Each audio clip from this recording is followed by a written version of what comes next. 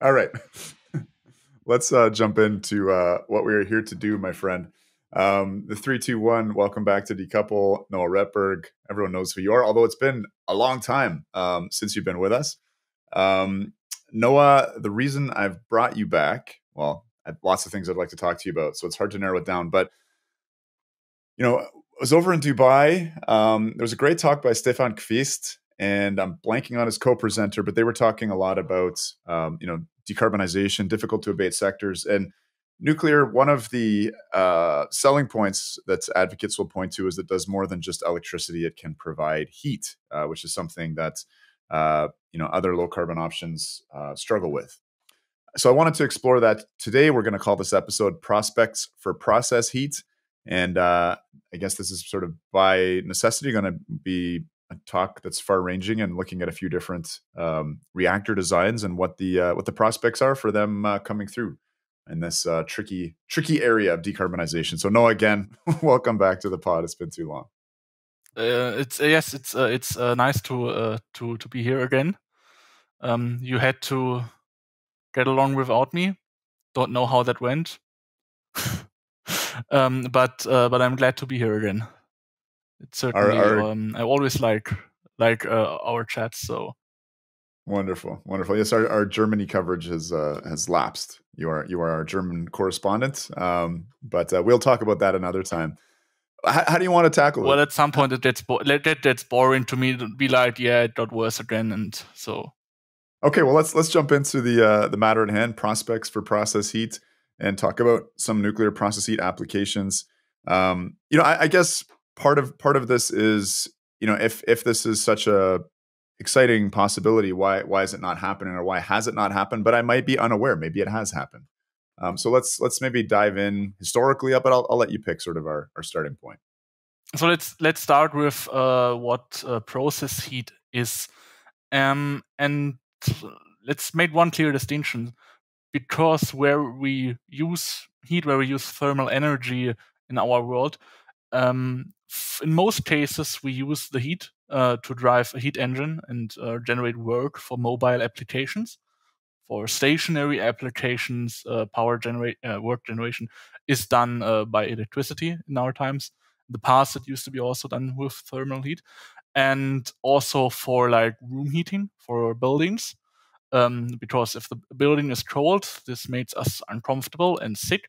And also, just when a building just is not constantly heated at the time, the thermal expansion and contraction as the building heats up and cools down cyclically can damage a building. So, but process heat is distinct from that. Process heat is the heat that we use to drive production processes. And when we talk about these production processes, we usually talk about heat that we use to modify, that we use to work on something which we modify thermally. This could be home cooking or industrial cooking when we make food or when we bake bread. These are process heat applications where we like use the heat to drive chemical reactions like the Maillard reaction, browning, caramelizing flavors and such, but also just to evaporate steam, to evaporate water to cook our food. And also process heat is used in metalworking. Processes like casting or forging come easily to mind when we talk about this. But what should not be ignored is also annealing and hardening.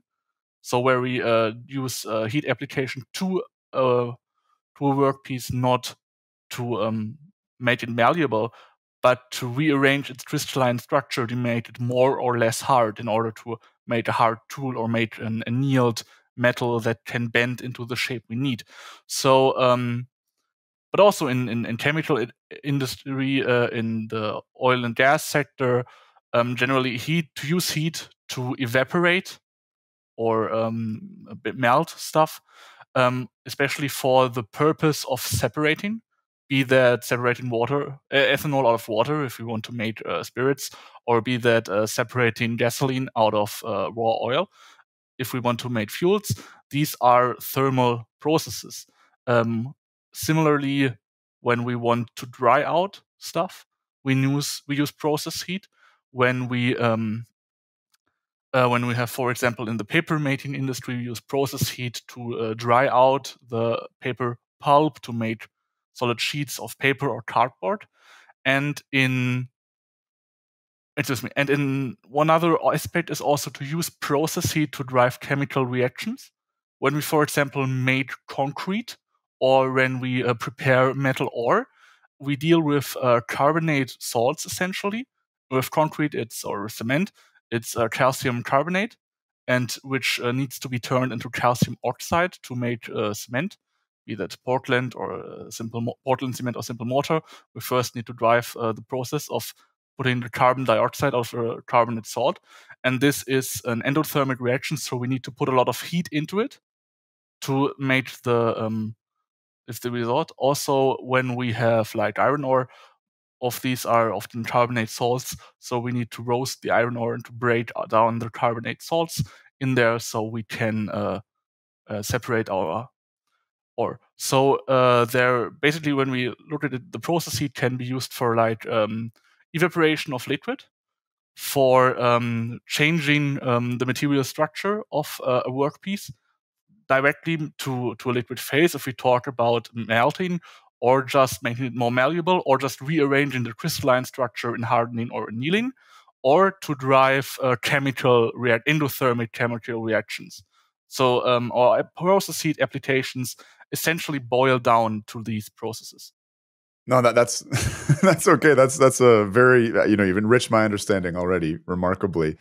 Um, we hear about different temperatures that are required to do these different processes. You mentioned, and I love just tying it into something we do so mundanely every single day, cooking our food, for instance. But we hear that is a potential limitation right now. I think conventional water-cooled, water-moderated plants, nuclear plants produce waste heat or process heat that's insufficient to do a lot of these reactions. Can you talk about the different grades of heat required to do each of these things, and how high we can go conceptually with some of the nuclear designs being considered? So generally, one thing that we need to get familiar with when we talk about process heat application is that we need to get our heat from where it is generated into where we want it. And this can be very as simple as putting like a piece of iron or steel that we want to forge directly into the burning coal. So there, the heat transfer is very simple and very obvious to us. Or just if we could at home, the heat transfer from our stove, be it gas or electric, into our food is also clearly understandable to us through either conductivity or through just the gases released in the combustion directly heating our workpiece. But in many cases in industry, the heat transfer process is very complex. And in many of these complex cases, it is done usually with thermal oils or with steam. And but there are limits to where we can use steam or thermal oils as a heat transfer system. So I talked about limits after that. So where we are limited with our steam, where the steam cannot reach us, we either heat directly with the heat released from our combustion gases.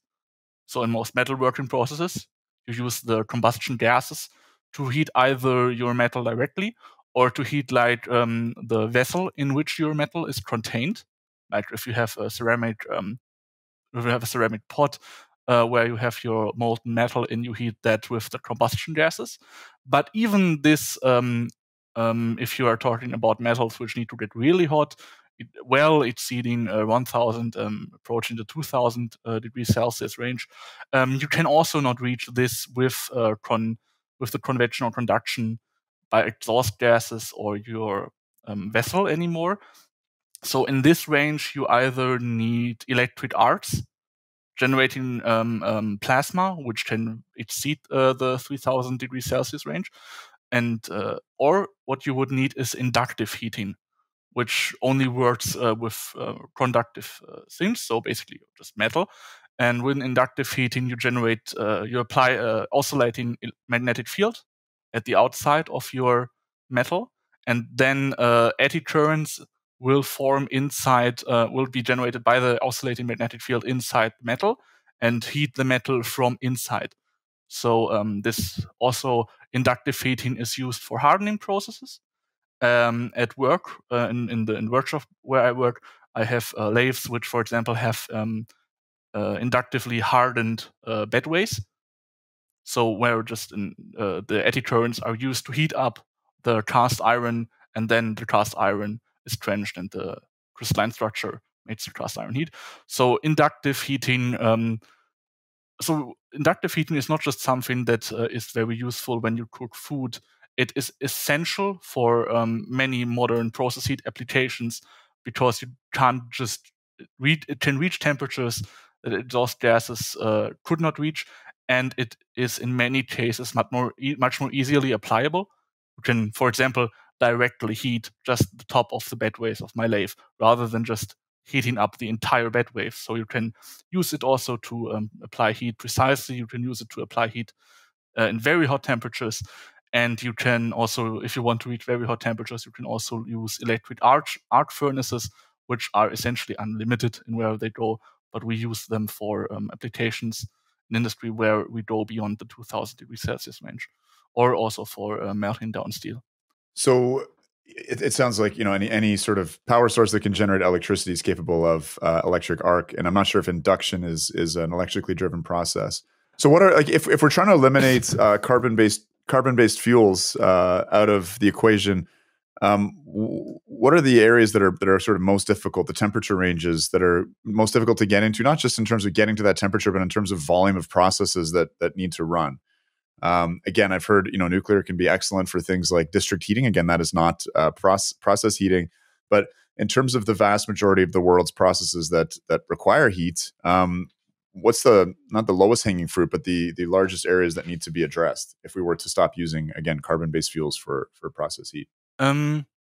So process heat consumption makes up around a third of our energy consumption.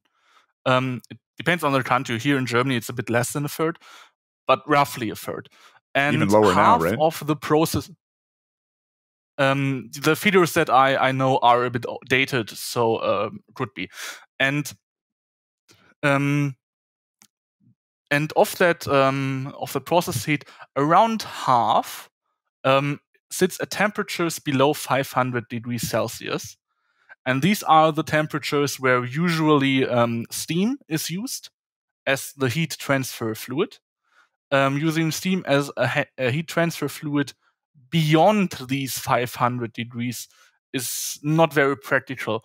Modern steam generators struggle with getting steam much hotter than 650 degrees Celsius. So even in the most modern coal plant, you usually don't have steam generators which go beyond these temperatures. Just at these temperatures and the high pressures of the steam, just the heating pipes in the steam generators are put to their limit and are not as robust as at lower temperatures. So you can't really get beyond that. And so the steam can only be generated to temperatures of around 650 degrees Celsius. So this limits you to a point, and then you have to consider that what you are heating with your steam is of a lower temperature than your steam. And so above the 500 degrees Celsius range, steam is no longer really useful as a heat transfer fluid. And this is like half of the process heat applications, which are essentially never gonna be reached by nuclear energy, because while you can make a nuclear reactor where you have the coolant, which is hotter than 650 degrees Celsius, you can't just pipe the coolant directly from the reactor to where your process heat is used. When you do that, you essentially you require your entire industrial plant to be monitored for radiation, which is essentially a big reason why many utilities don't want to use boiling water reactors. Is in the boiling water reactors, the primary circuit runs through the turbine, so the turbine has to be monitored for radiation, and you have to treat the turbine building similarly to how you treat the reactor building. In the pressurized water reactor, it can just be its own thing. It doesn't need the intensive radiation protection and monitoring. And similarly, for an industrial plant, you would not want to run the reactor coolant directly into your industrial plant. You would want a second medium to bridge to pass the energy on, the heat on, before you made the heat leave your nuclear island.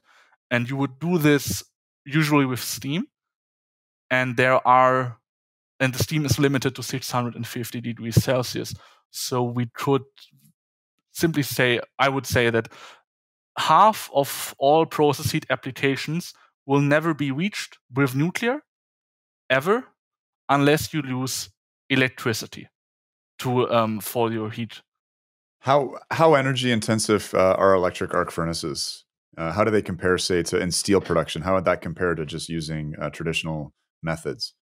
I've read an old paper, it's from the 80s, German paper, which comes to the conclusion that using an electric arc furnace to remelt scrap steel is about 40% more efficient than using coal directly to melt down the steel, because the electric arc furnaces can apply their heat that they generate much more directly into the material compared to the traditional coal-fired method.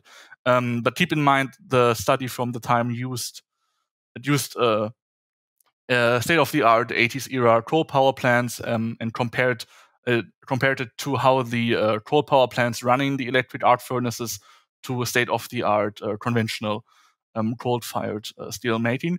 So the electric arc furnaces are very efficient, and they have an economic case there's an economic case to run electric arc furnaces to melt down steel, even in a world where both your plant, in a world where both your electric arc furnace and your conventional melting would be powered entirely by coal.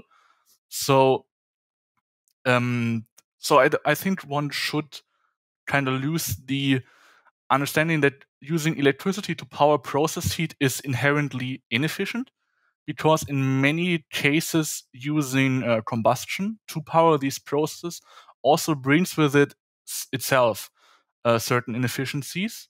It can apply the heat much more indirectly. It cannot. You have transfer losses there, and you also you use a much more complicated process to heat up what you want to heat up. Many electric applications, like induction or resistive or electric arc furnaces, can put their heat much more directly onto where you want it.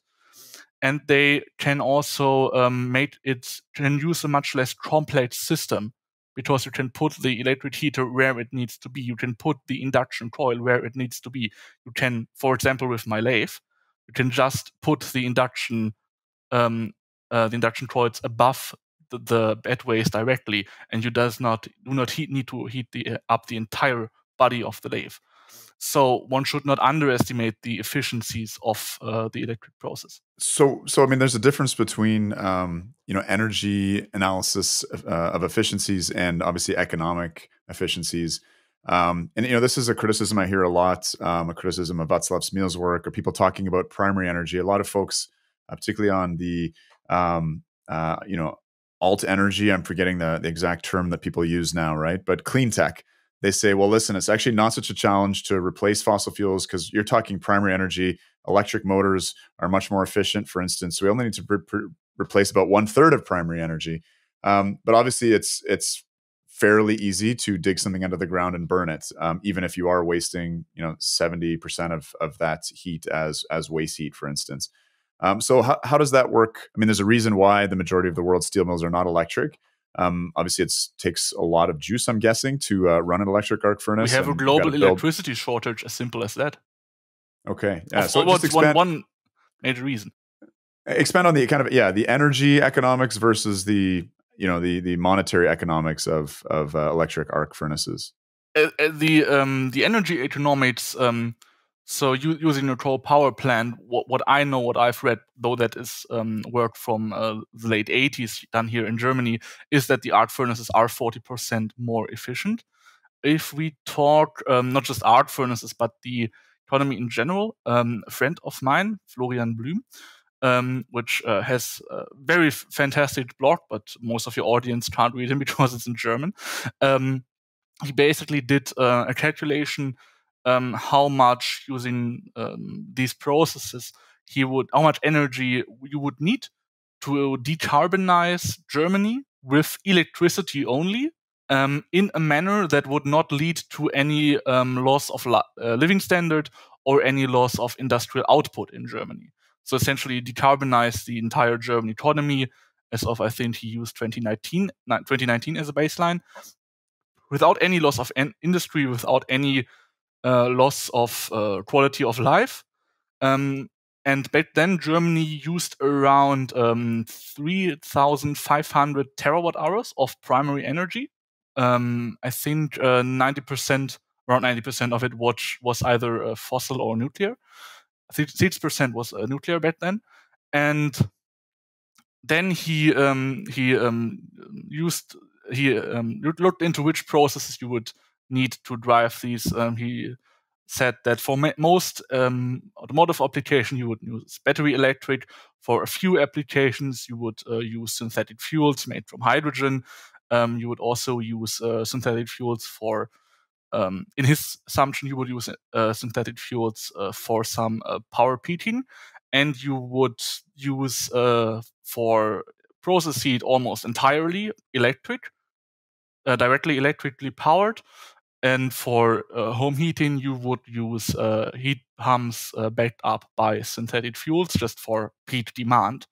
And in his assumption, where he used electricity only for basically process heat, he got around 70% of the primary energy consumption that we do now have. So Germany would go down from 3,500 terawatt hours of primary energy consumption, and you would then get 2,500 terawatt hours of electricity consumption to decarbonize the entire German economy, with using 2019 as a baseline. And the methodology that he used, I tend to agree with. He excluded nuclear. He excluded nuclear process heat from the use, and also excluded the nuclear district heating.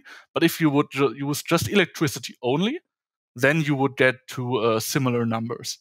So for a very industrialized modern economy that has not seen a lot of deindustrialization like other Western countries, Germany 2019, you can probably reduce your energy. You can have like 70% of your primary energy consumption, but just as electricity. So you get a little bit more efficiently, certainly, but many of the clean tech advocates drastically overestimate the efficiency gains that they can get with drawing electricity only, which comes from using basically electric vehicles as a comparative.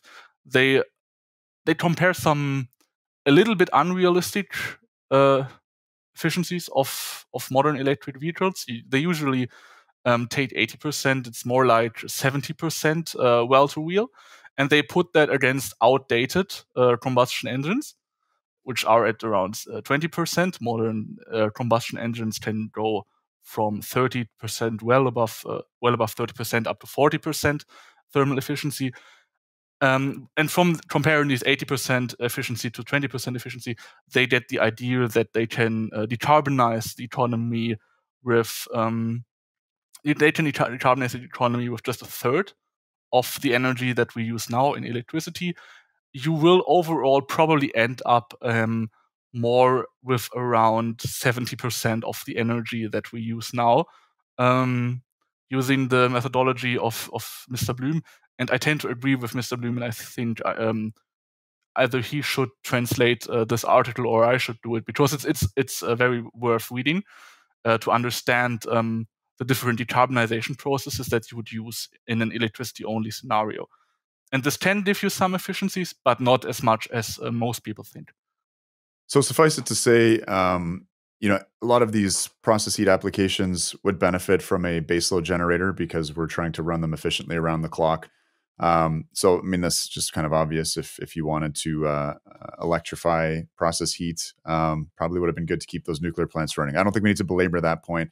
And I want to move into some of the technologies that are being discussed that may be more ideal to process heat. And in my simplistic understanding, that'd be things like high temperature gas reactors, sodium fast reactors. I don't know if they have to be fast, but sodium reactors and molten salt reactors. Am I missing anything? And can we maybe take a turn on each of these to try and understand their applications? I would like to add lead cooled and reactors cooled with supercritical water.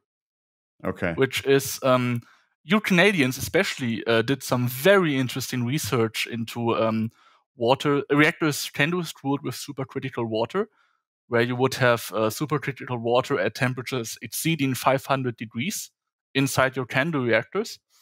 And according to what I've read, you even intended to use special zirconium alloys inside your reactor, which is very important because it's not like you can make water reactors, not like you can very much make water reactors hotter than we currently do, but you would usually, in order to do that, make the inners of the reactor, you would make them out of, many of that would be made of steel. Steel absorbs much more neutrons. So if you would make the reactor hotter and you would make the reactor more of the fuel cladding out of steel, you would make the reactor more thermally efficient but less neutronically efficient, and this is why it has never been done, because there is no reason to go more thermally efficient. Fuel is plenty enough, and if the reactor is less neutronically efficient, you don't even gain anything from it. But there was research in Canada, I think up until 2006, by Atomic Energy of Canada Limited, into zirconium alloys, which can sustain these higher temperatures, and especially can sustain supercritical water, which is much more aggressive than either hot water or hot steam. And I'm not sure how much they got with this research. I know that it has been done. I would really love to see whether this can work. There hasn't been a lot of research into supercritically water-cooled reactors, where the supercritical refers to the water, not to the reactor. I want to amend that. But sadly, there has not been happening a lot in this field lately. But I think we should mention. So I don't want to. Yeah, I don't want to get lost into. I know because of your technical expertise, we could spend hours on each of these. So I want to make sure that we don't bite off more than we can chew in the kind of around half an hour we have left. Maybe why don't we go through a few of these technologies anyway, in what you consider to be the highest likelihood of success, or the best demonstrated track record, or essentially the most likely to fill this gap for, I guess, both high temperature steam, with that caveat that it's kind of limited for processes above 500-600 C. I guess we're focusing on that, right? Because any old power reactor can make electricity. The first high temperature reactors which were built in any significant quality, not that there is really another type of high temperature reactors that has been built in significant quality, and these were the advanced gas reactors by the British. And usually when we say advanced reactor, we think of like some modern paper reactors, but these were reactors which were designed in the 60s and built in the 70s and 80s in Britain. So this is very much an established technology. That's also a technology where we can kind of see some of the promises by the hot temperature falling apart. The British wanted to build these advanced gas-cooled reactors as an improvement upon their earlier generation Magnox reactors, which were cooled with also with CO2, hot CO2, but couldn't generate steam significantly hotter than water-cooled reactors. And the advanced gas reactors were planned to generate steam exceeding the temperatures which coal power plants back in the 60s could reach, much more akin to the temperatures modern coal power plants can reach in the 600-degree range. And though I think the steam that they generate is more than 550, if I'm not wrong. But their reactor, the CO2 inside the reactor gets up to 750 degrees. So they generate superheated steam, and they therefore can run much more efficient turbines. there has been it has been looked into whether using the advanced gas-cooled reactors might be interesting as a source of process heat in Britain for both industry and for generation of hydrogen. The hydrogen was never really put into fruition, and most of the British nuclear power plants are too far away from industry to really be useful for this purpose. So this has never been done. Also, there are other problems of the advanced gas-cooled reactors. Basically, almost all of them were over budget and over over schedule. So you can say that this might be a feasible issue. There have been light water reactors which have been over budget and behind schedule as well. But unluckily, almost all of them were. They had never really great capacity factor, even as the technology matured. Is there a reason why? Essentially, they because they use steel cladding for their fuel elements. The fuel element, the burn up in the elements is not as great, so they need to change fuel elements much more often. They were tried, and in some of them they used online refueling, but in many of them this was not achieved. So they use a very time-consuming offline refueling. So they are offline for a lot of time for refueling and maintenance. Also, as they got older, there were material issues inside the power plants, and many of them had to be derated and now run on significantly reduced power. Whereas in almost all light water reactors, we have gotten power upgrades. Some very crazy Swedish nuclear power plants, which has seen almost a 30% increase of power in uprates. The British had to derate their reactors. Also, these reactors, especially when you consider them over all of their lifetime, these have been costly to build. They will be costly to decommission. Also, the fuel handling and fuel disposal is much more costly than light water reactors. So you can generate process heat with the AGR design. You can generate the very hot steam that you would need to fulfill the entire half of process heat demands that you can meet with very hot steam. But this steam would be much more costly than probably using electricity from a light water reactor directly. And these reactors are not as reliable as light water reactors are. So they will probably and also the British completely gave up the design, so we will not see them in the future. How do the AGRs compare to like a X energy or a high temperature gas reactor? I think that's a German technology, the pebble bed or triso fuel. I'm out of my water here. Help me understand the difference. I think triso fuel first used in or first came up with were actually also the Brits. The Brits had like a 4-tier master plan of mastering the gas-cooled reactor, including where the 4th tier were like gas-cooled fast reactors, and the 2nd tier were the AGRs, and the 3rd tier would have envisioned to be triso reactors, just as its energy tries to do. The triso reactors using helium as a coolant and the triso fuel. They had a demonstration reactor. They had the Dragon reactor, a demonstration reactor, which had no turbine, just the heat output, which they used to research triso-fueled reactors. But they gave it up, especially when the AGRs became a much more troubled reactor. And then in the late 80s, they looked into building light water reactors instead. So with the Brits canceling their entire gas reactor program, so that the British triso reactor program, there has also been an American and a German endeavor into this. The American one used triso fuel in prismatic fuel elements at the nuclear power plant at Fort McRae. What's a prismatic fuel element? Like I'm understanding high temperature gas reactors, or at least maybe pebble bed is the wrong word. I guess the triso fuel is kind of like a bubble gum machine, and the gases are moving up through these balls essentially that are all lying together, and I guess they get shifted and moved in terms of not necessarily refueling, but just fuel management. which is very, very different from the AGR. I visited Hunterston B, and that was an AGR, and they just had these insane fuel elements. The graphite core you were talking about was just massive. I mean, these are like 7-8 story buildings plus 3 stories for the refueling machine. So I'm trying to get a sense of how they differ physically as well. And just for our listeners that aren't aware of, prismatic things so the prismatic fuel just means it's more like a traditional fuel element made of rods. Okay.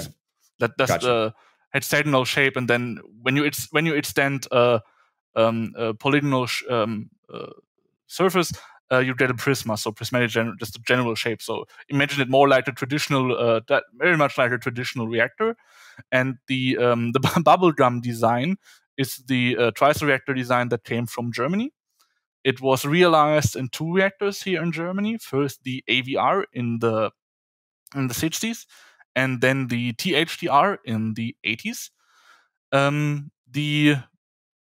These were envisioned as to simplify the refueling processes, because refueling a non-water-cooled reactor is not trivial.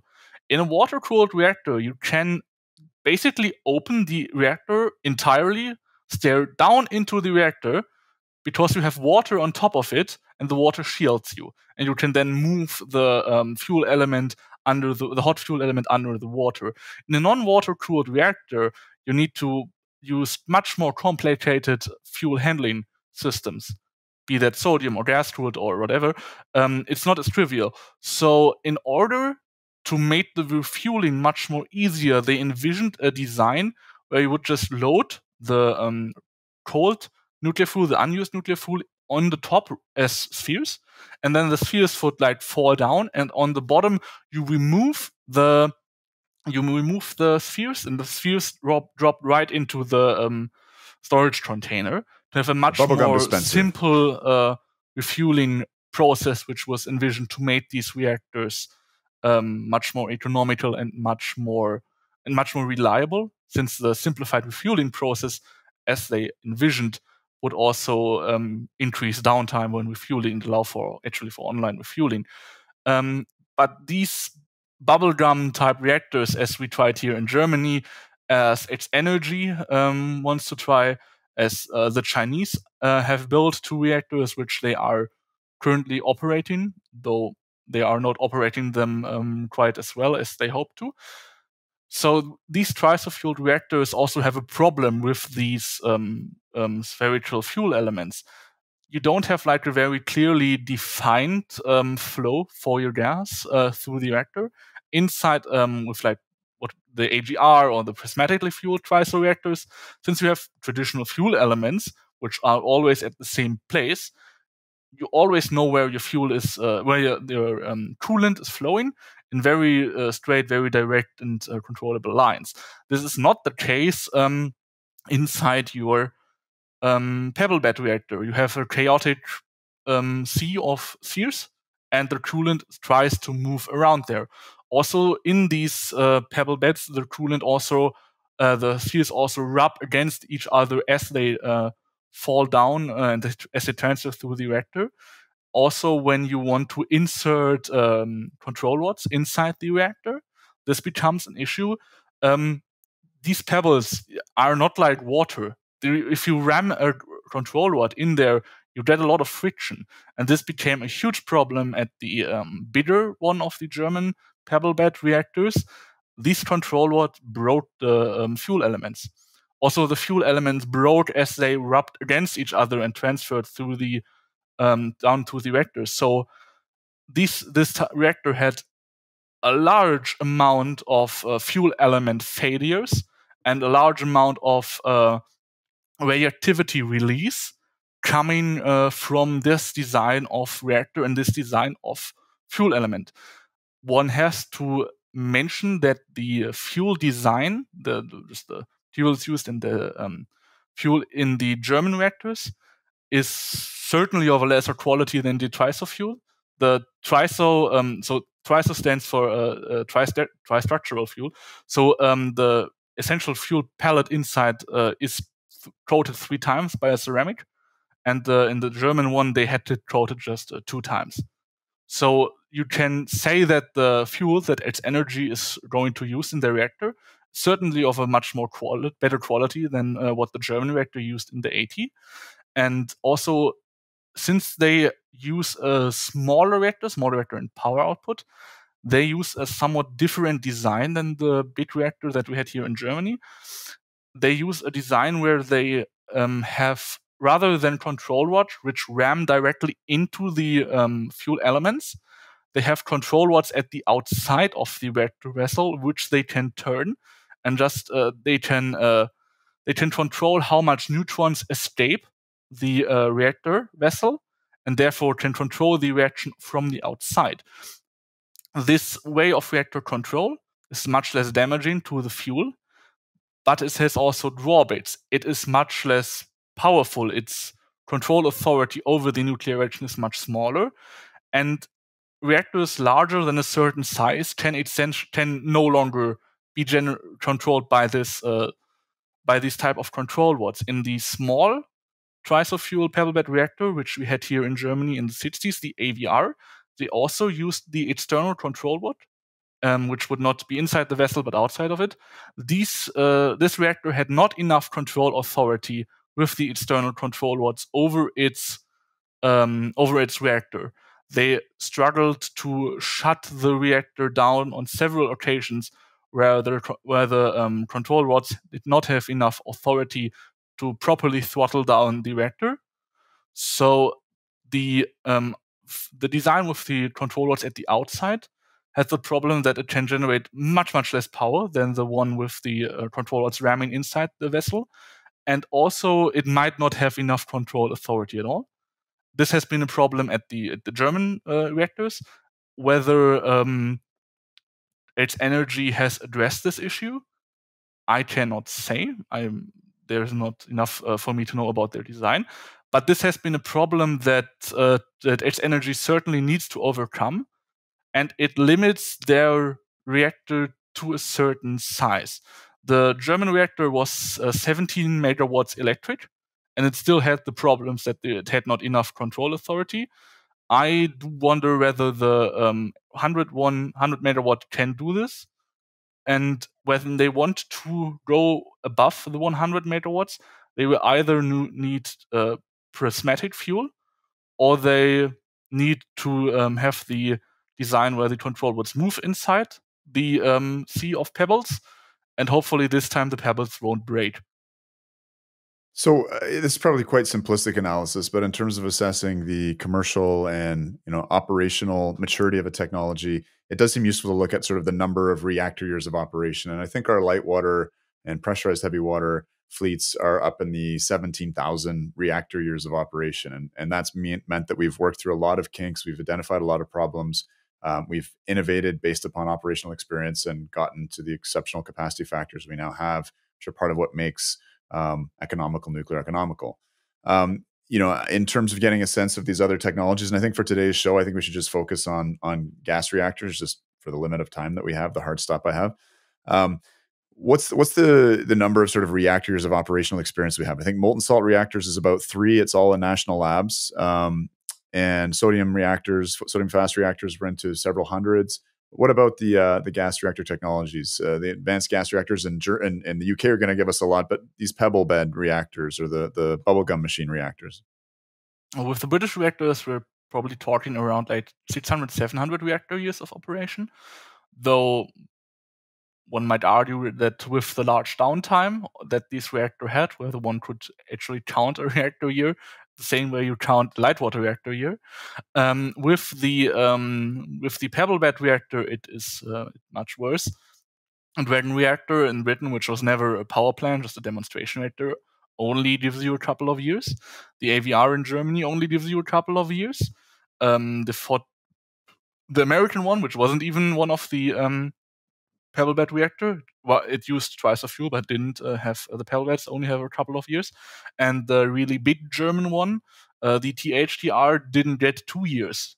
And in over this, it really only was built in 13 years. No German nuclear reactor was ever this expensive in relation to its power and took this long to build. And after all this long build time, the reactor ran terribly. It basically needed to go offline every 3 days and had like 20% capacity factor over the time. It ran for a good 500 days, and then it was shut down because the project partners, which funded it, saw the design failing, and then they dropped out, and then the program had to be shut down. So from the THTR, you only get like 500 operational days probably, and what these operational days give you, they indicate a lot of problems. They don't give a lot of practical experience. It's more like you ran it for 500 days, all of which were miserable, all of which show you the problems, but don't really show you the solutions to the problems. And after the THTR in Germany shut down in 89, after that, we never had another one until the Chinese opened theirs a good year ago. And from these two, we now have 2 more operational years. And hopefully, these two will provide a significant amount of operational years. But when we talk about total operational years of the TRISO high temperature reactor, we are barely in the double digits. So this leads me to propose a new definition of advanced nuclear. Advanced nuclear is the nuclear that advanced. The kind of nuclear that survived, that proved itself operational and commercial, and that is essentially the nuclear that we have with us today. And then we have non-advanced nuclear, which is nuclear that has yet to advance, that has only made it, a few, single-digit, double-digit reactor years of operation. Because I just see this incredible hubris and the kind of promotional materials. They look amazing, right? And to a policymaker who has not got the kind of in-depth background knowledge that you have, or that many of my other guests have, they see a promotional PowerPoint. It looks great. This looks brand spanking new, shiny. Okay, it's going to deliver on X, Y, and Z promise. But I think what policymakers are lacking is, the history. And that was why it was amazing to have Nick Turan on the other day to give us some context.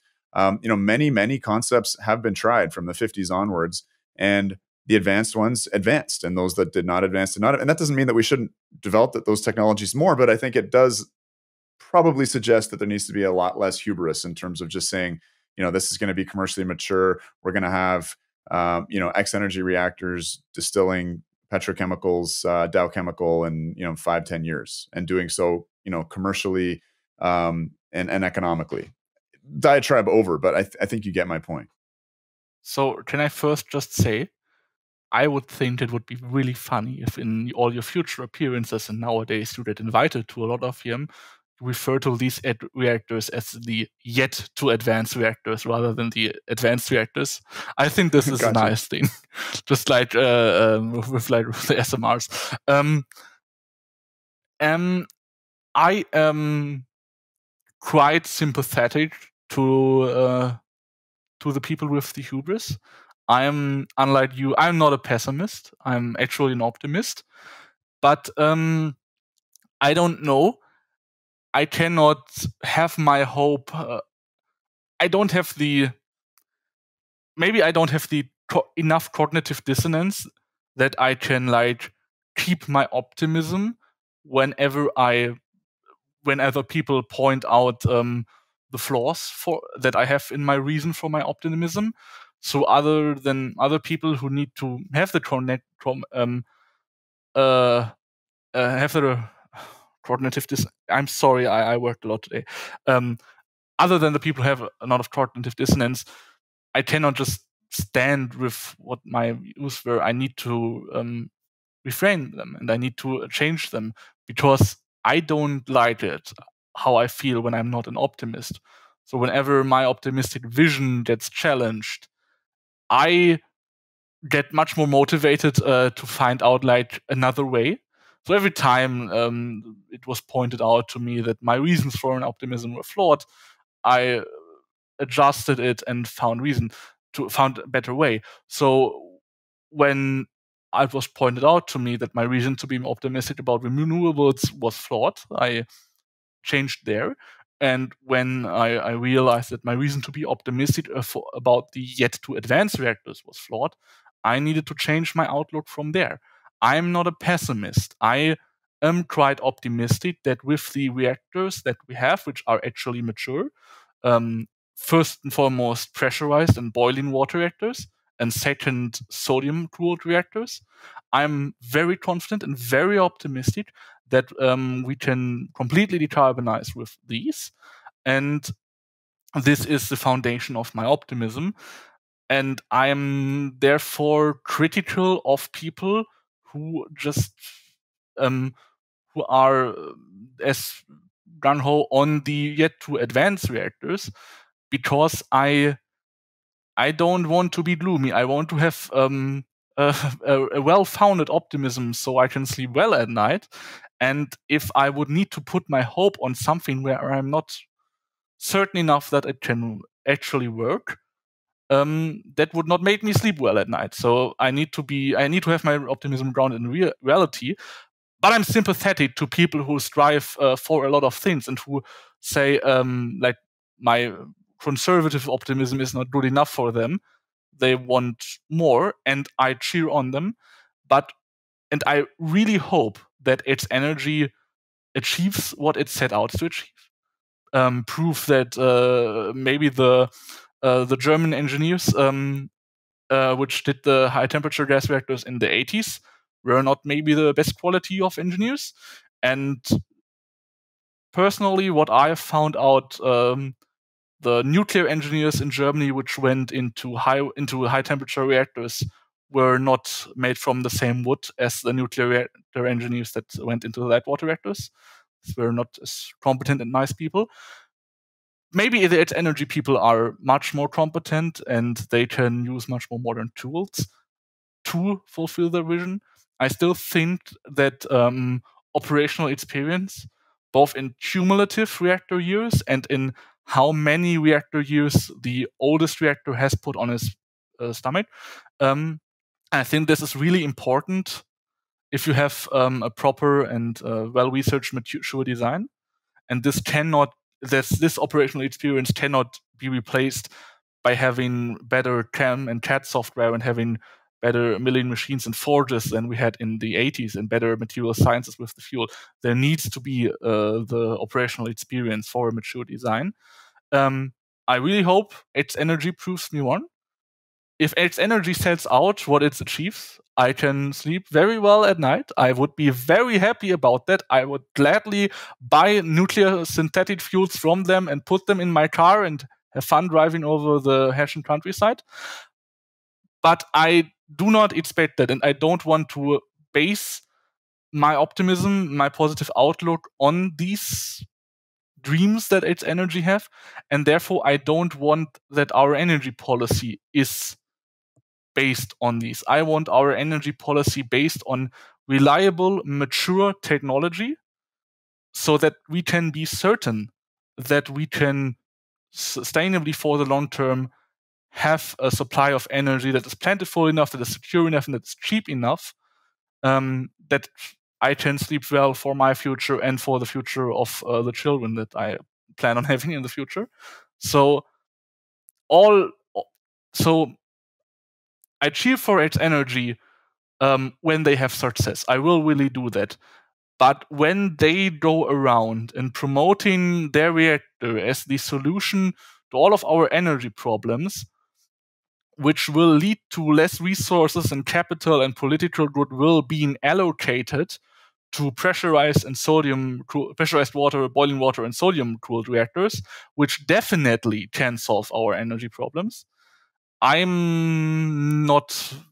not like that story. So we're going to have to leave it here in the next couple of minutes. So I'm going to kind of take the mic and do one last reflection here. I've been reading a fair amount about nuclear history recently, mostly on the Canadian side, and it's just leading me to realize that we had this unique moment of scientific and technical mobilization in the form of the Manhattan Project and what I'll call the Manhattan Project North. The original Canadian nuclear research facilities were very much pursuing the same goals as the nuclear research south of the border, which was weapons technology. This led to massive wartime spending and an incredible accumulation of human and institutional capacity. And when the war was over, and particularly Canada was not interested in being nuclear armed we devoted those resources towards research and engineering to develop this lineage of the pressurized heavy water reactor. And we iterated. We went through 3 or 4 different research reactor designs, culminating in the National Power Demonstration Reactor, a 20 megawatt CANDU precursor. Then we went to 200 megawatts at Douglas Point, 500 megawatts at Pickering, 800 at Bruce, 900 at Darlington. Now we're hopefully heading for a gigawatt. But iteratively, we've run into all kinds of problems. We've troubleshot them. But at the nucleus of that is an incredible investment. And I hope it's not a one-time investment, but you can see sort of why it was. Hearing stats around the Manhattan Project consuming like 6 or 7% of US electricity, this gives you a sense just of one element of the resources poured into this project, which had that spillover effect of leading to the design moving through the valley of death on certain reactor technologies and the ones that advanced. So I just want to give that context. And I think for a lot of these other concepts to advance, I'm a little pessimistic because I think that they need a similar mobilization of scientific resources. And I'm not sure that we have that at the present moment. I am not even going to let you respond to that. We're going to leave that as a pregnant pause. We're going to have you just be for interest of time. Hard stop. I got to go talk about Pickering on national media. But I do want to have you back because we didn't pull on that sodium cooled reactor thread. And I'd like to finish this excellent conversation about process heat.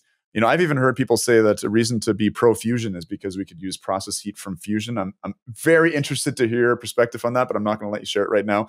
Noah Rettberg, great to have you back on the podcast. I'm sure this is going to earn you some lovers and haters, but thank you for doing what you do and being able to offer a perspective. I think because you don't work in the industry, you're able to say a lot. Maybe because there is no German industry anymore, you're able to be very free with your thoughts, and that's what we love on Decouple is people that can come and offer opinions freely. That's a nice way of saying I have questionable qualifications. All right. Well, we'll let the audience judge, Noah. Awesome to have you back, and we will talk again soon. Bye.